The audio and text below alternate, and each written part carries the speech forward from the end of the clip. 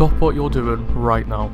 It doesn't matter what you're doing, I don't care. If you're helping an old woman cross the road, it's fine, just leave her, let her get run over. She doesn't have long left anyways. Just stop what you're doing and click the link in the description. That'll take you to the video that this was meant to be. I was supposed to do a reaction on AwesomenessTV's Next Influencer with Alex Warren before I got blocked by AwesomenessTV. Now, it's basically a really bad reality TV show featuring a bunch of TikTokers, and it's so hilariously bad that it's very entertaining and makes for some perfect YouTube content to react to. But they're not really fans of people reacting to them. I've had to do what I used the last 2 times my videos have been blocked, and it's a bit embarrassing. I go to the dark side and use Daily Motion.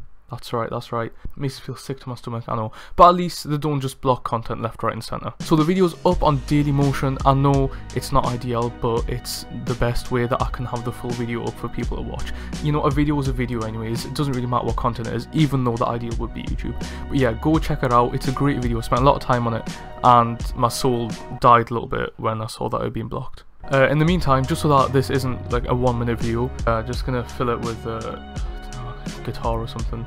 Yeah, I'll do that. If you don't click the link to watch the video, I'll get Megan the Dinosaur to rip your throat out.